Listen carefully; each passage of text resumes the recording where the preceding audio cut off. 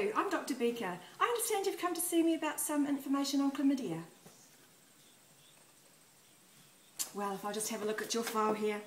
Yes, right. Well, what I can tell you about chlamydia is it's otherwise known as a silent disease because there are little or no symptoms. It's transmitted through sexual contact and seminal and vaginal fluids, also through oral, vaginal and anal sex.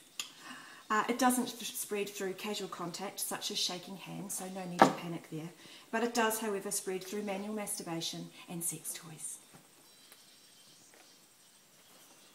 Sometimes there are no symptoms, so you don't know, but if there are, they are things such as unusual discharge, abdominal pain, pain while urinating, vaginal bleeding, flu-like symptoms, nausea, bleeding after sex, that sort of thing.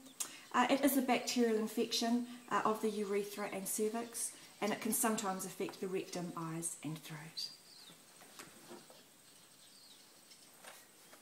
You must have regular sexual health checks if you're under 25 years old, which you are, and if you've had different partners, which you have. The Ministry of Health advises that you will need either a low vaginal swab or a cervical swab done, and sometimes they can even do it from a urine specimen.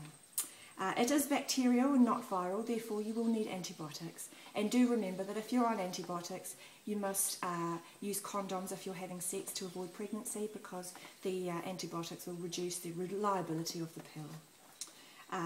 You need to abstain from sex, or if not, if you can't hold out that long, you will need to use condoms. You need to have your partner checked as well, because it's a vicious circle of infection if you don't. And you will need to have a recheck after 3 months of treatment. Now, there are a few complications with chlamydia that you do need to know about. If untreated, it can progress to something called PID. Do you know what PID is? No? Okay. It is pelvic inflammatory disease, which can cause permanent damage. You will have chronic pelvic pain, infertility, and sometimes ectopic pregnancies. Adverse effects can happen before the infection is found, and in women it is way more serious. It can be passed from mother to child during vaginal birth and can cause pneumonia in the baby, which we don't want. It can also cause skin lesions, swelling of the eyes, and in rare cases swelling of the urethra in the baby. It can remain in your body for months or years if not treated. Okay, does that answer your questions? Thank you. Bye-bye.